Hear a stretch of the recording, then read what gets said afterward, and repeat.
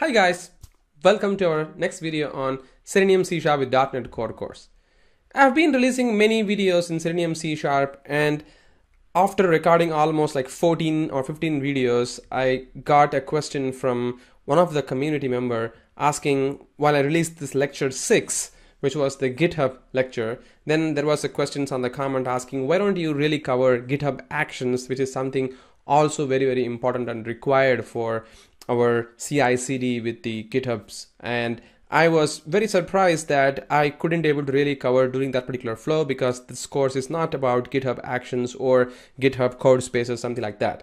But GitHub Actions is really fantastic, and the question which the guy has asked was also one of the things which I would have already covered, but I have not covered that. So in this video we are going to talk about GitHub Actions. So this video I'm going to release as lecture number 7 of this particular series, but actually this video I'm recording after almost like 14 lectures, so you might see some of the code in this particular video will be kind of jumped in. I mean the project will be having a different files and folders over there. It's because that I'm recording after some time. So the idea is very simple. Even though you have many files or less files, doesn't matter. We are going to make use of the GitHub Actions feature, and I have already covered about GitHub Actions in my Cypress course, but in this Selenium C# with .NET Core, I have not covered the GitHub Actions. So we are going to really cover the GitHub Actions in this particular video. All right, it's very simple. So what is this GitHub Actions? So GitHub Actions in a nutshell is more like an CI/CD way of working with your code sitting in a GitHub repository. So it's more like a Jenkins or a TeamCity or a Team Foundation server, probably Azure DevOps, which has managed machines or managed images or containers, which is going to run for you while you check in a code, and it will start understanding your dependency within your project. It's going to automatically perform some actions which is there within your workflow or the GitHub's workflow or GitHub Actions workflow, and then it's going to build your application. And if there are some test project within that particular repository, or if you have specified that within your GitHub Actions workflow, then that particular workflow is going to be executed. So that's what is the whole idea of GitHub Actions, and it's very easy and fantastic, because GitHub Actions is another way to work with your CI/CD for free, which is very interesting. For free, you can execute your code which is sitting on the GitHub's repository. I'll quickly show you that. So if you go to the project over here, the Selenium C# .NET Core project that we have been developing all these days, you can see that I've already talked about this code spaces. I think I have already added that in this particular series in the playlist. You could have already watched that. If not, please go ahead and watch that particular video. It's GitHub's code space, and GitHub's action is another feature which is introduced by GitHub early this year. It's pretty awesome and fantastic. So if you just search for GitHub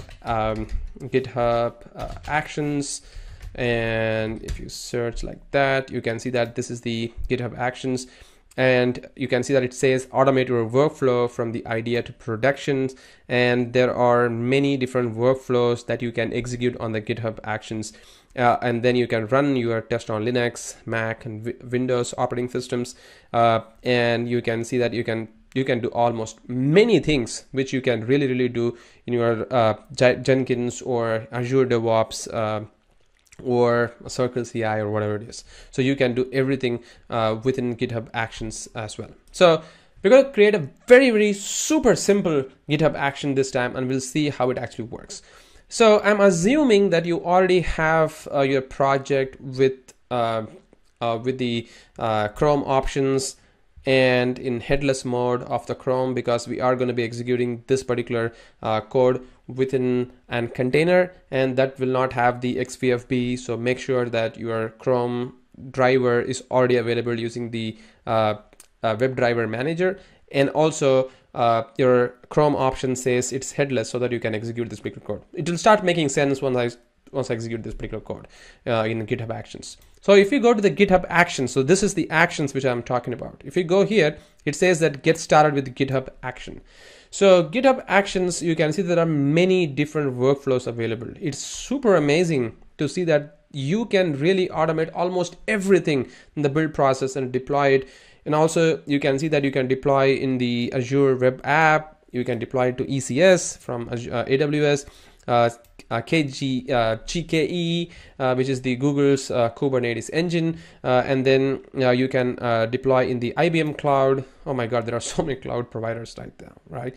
So the one which we are really gonna work with is the .NET Core, and GitHub Actions is more intelligent enough to tell you, suggest to you that this particular repository looks like a C# repository, so you can use either the .NET Core workflow or the .NET Core desktop workflow. See? Simple.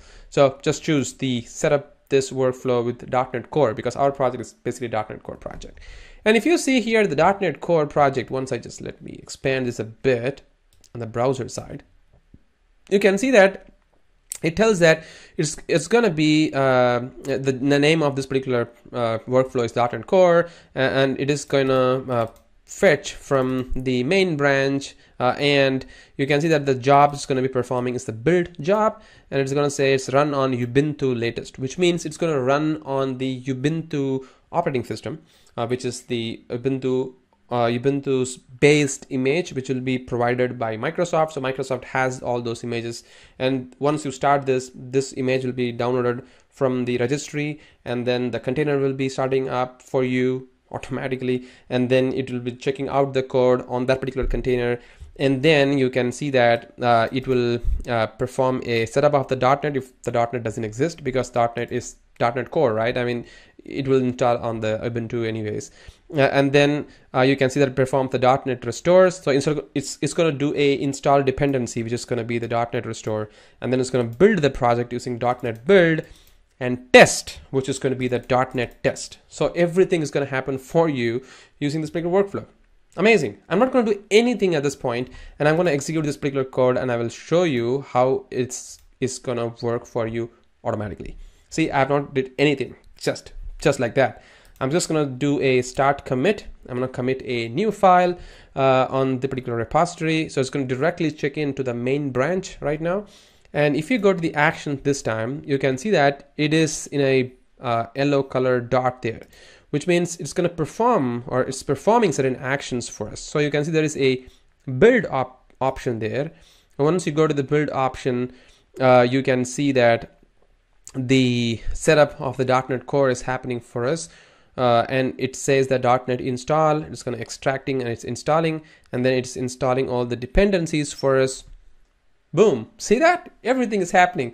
Pretty much like how you do with the Jenkins, like you define all the steps on the Jenkins file, pretty much exactly what it's been happening, but it's happening on the YAML file of the GitHub Actions. So now it's running the test for us, guys. You can see, if I just scroll all the way down, you can see that it says, please, the Chrome driver has started. And you can see that the test is actually passing for one of the tests, which is the login test, and one of the tests is failing over here, which is fine. But you can see that the whole idea here is the test is actually executing on the GitHub's action this time, which is pretty cool. So you can see that the test is actually failing because I intentionally made the test to fail in one of our video, which is the GitHub's code space video, where I actually made the test to intentionally fail. So if I go to the unit test1.cs file, you can see that there was a failure which we made, but right now I think that the code looks okay. I'm not sure why the test is actually failing for that reason. So if I just, let's say if I make a changes on my code, let's say if I just make this guy as from almond to maybe almonds, something like that, and if I just commit the changes, something like this, and once I do a commit the change, then what happens is right now Selenium's code will automatically start running behind the scene in the action, because we have set up the workflow, and you can see that updated to the unit test1.cs file. So now it is actually executing. You can see that the progress bar is coming over there, and once I go to this particular unit test1.cs and the build execution is happening at the moment, so it's going to run the full workflow for us right now automatically. So this is what I mean. right now you can see that it is doing all sort of stuffs for us, like building the application, testing the application, everything using this workflow, that too for free in the GitHub using the GitHub's action. So this is amazing. So this is something which you should be knowing, because nowadays a lot of people are really moving towards the GitHub workspaces. So probably you will be working with this kinds of platform to perform your CI/CD operation. And if you have your own machines or the application which is going to be running on a cloud-based systems, so you can connect with a GitHub action to those cloud-based systems, and it will be deploying the application, I mean the build for you over there, and you can run the test on that particular machine right from the GitHub's actions. Though everything is going to happen for you from the GitHub's actions.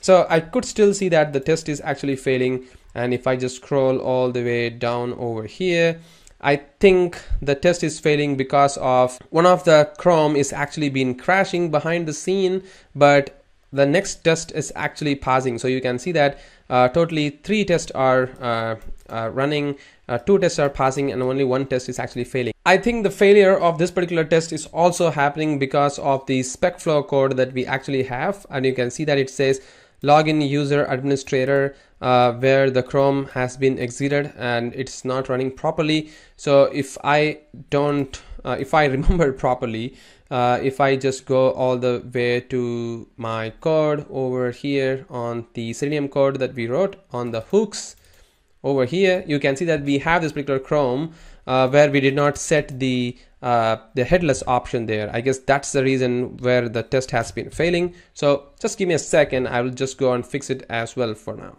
So if I just go to the codes, and if I just go to the Selenium C#.NET core code, and if I go to the hooks and hooks1.cs, if I just do the edit file, and we also need to add one more argument for the headless. So I guess that's what is missing over here.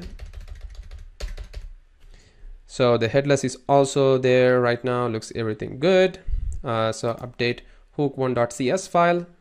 I'm going to commit this particular code right from my GitHub, and then if I go to the action, you can see that it says update hook1.cs, which I just did, and just give it some time. And once the build starts and once the test executes fully, then we could see what's really happening there.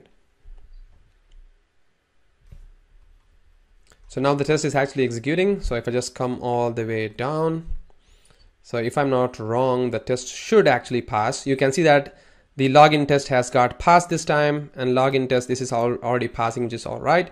And you can see that this time the 3 test has got passed, and for the first time after like 2 or 3 tries, the test has got passed over here, and you can see that the green symbol coming there, which means the GitHub actions could able to execute on the fly. So which means we could able to make the code change. We can and you can see that it compiles and then it executes. You can do the exact same thing from your iPad, as I told you that you can work, or even you can code your code right from the iPad using the GitHub's code space. And this is the code execution engine, which is the CI/CD pipeline using GitHub Actions, so that you can deploy it and you can see how it works. So after GitHub's acquired by Microsoft, now you can see that everything is actually happening right from the cloud, from your browser. So you don't even have to move anywhere. Everything you can do even from your iPad or even from your cell phone. If you have a big screen, then you can perform the whole actions right from the particular browser. So that's it, guys.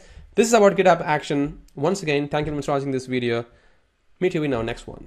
Thank you.